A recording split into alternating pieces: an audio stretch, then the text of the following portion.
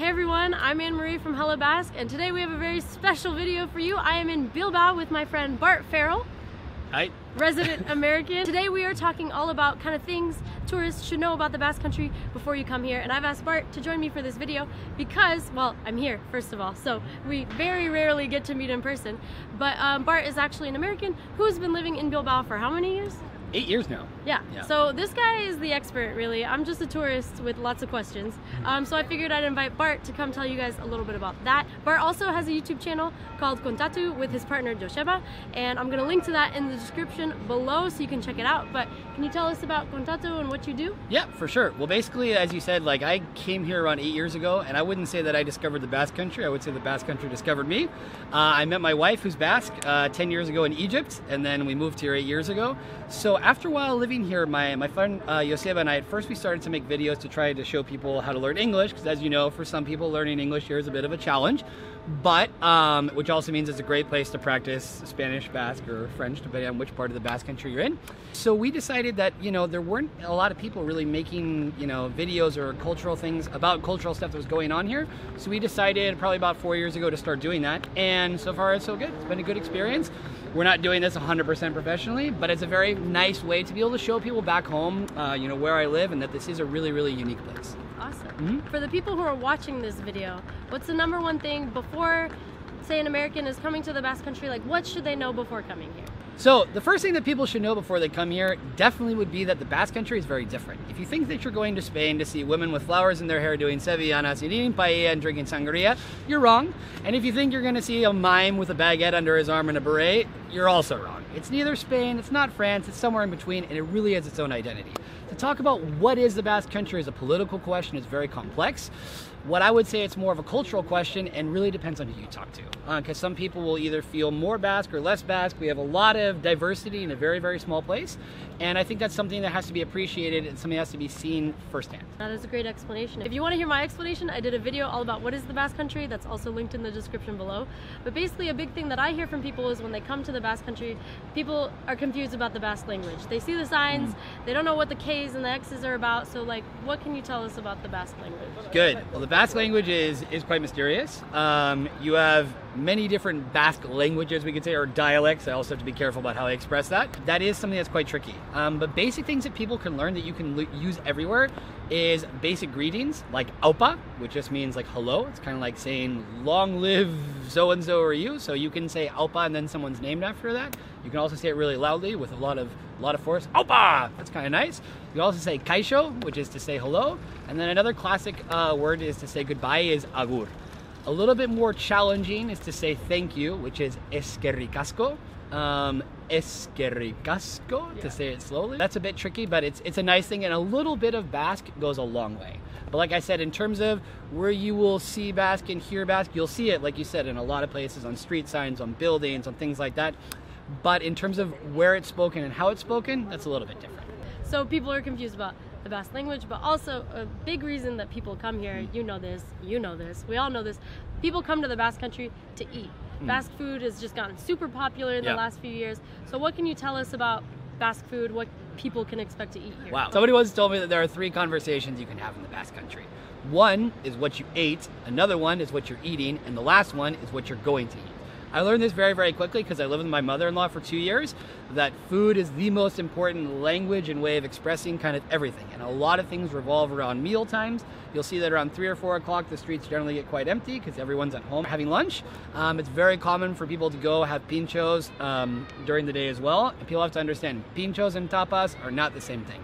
Pinchos are things that you pay for. A pincho is literally a skewer, like the thing that stabs the food, and it's not the same thing as tapas that you would find in other regions in Spain. Tapas are often for free if you order a drink, or little side dishes that come along when something's been ordered. Pinchos are things that you choose individually. In some places you can just take them, or you tell the waiter which ones you want and then they'll give them to you. So yeah, food is definitely a big deal. I would definitely do the research, and don't be alarmed by some things. Like, one of the first things I had when I came here was squid cooked in its own ink, which sounds horrible in English. It sounds much more charming in other languages, but now it's one of my favorite foods. So yeah, I would say just be very open-minded. A lot of things, if you're counting calories, this is probably not the place to go. Sometimes you think like, oh my gosh, all these people do is eat and eat and eat and lots of carbs and things like that. But people also try to balance it out with being quite active, going to the mountains, walking, hiking, etc. And I will say that we did talk. Can I say where you live? Of course. I'm like, I don't know if you want. You can say my block, 41 Juntas Gerales. I'm like, I don't know if you want internet No, it's all good. But I will say that, I mean, in this video, Bart does live in Baracaldo, which is right outside Bilbao. So pinchos is like a really big thing here, really big thing in San Sebastian, which is a lot of where people go. My family is from Iparralde, the French Basque Country, and so this is where doing your homework comes into play, because like, don't just watch this video and take it for granted that like what Bart said is Bible. No, not at all. Because the Basque Country is very diverse too. So if you go to Iparralde, French Basque Country, it's a different food culture.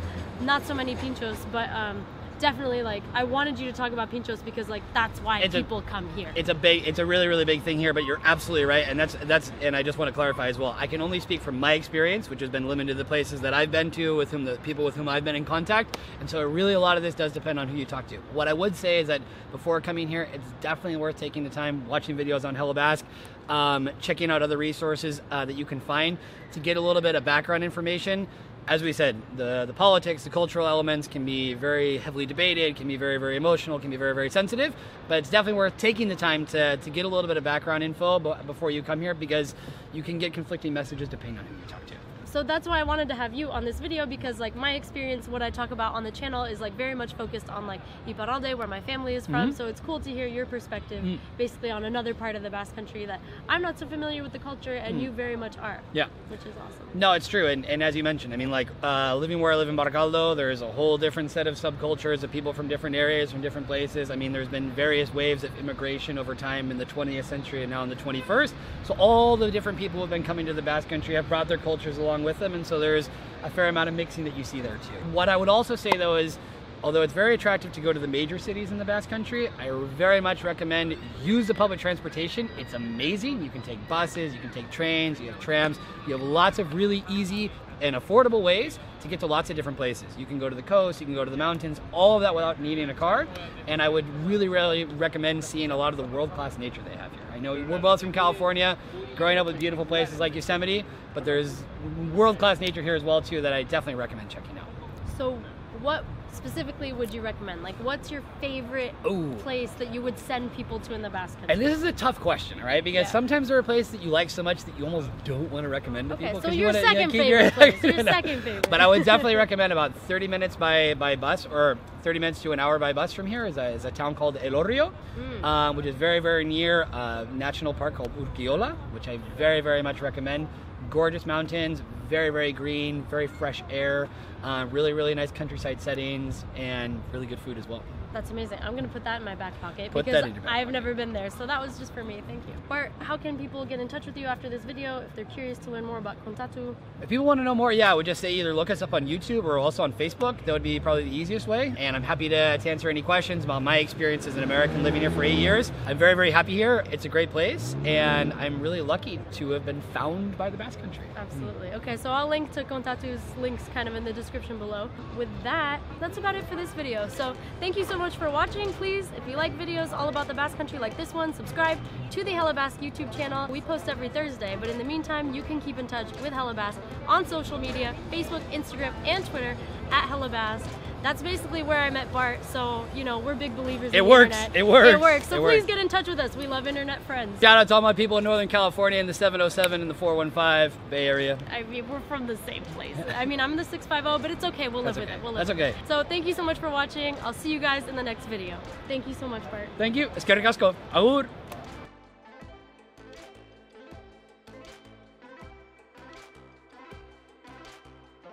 Awesome. Okay.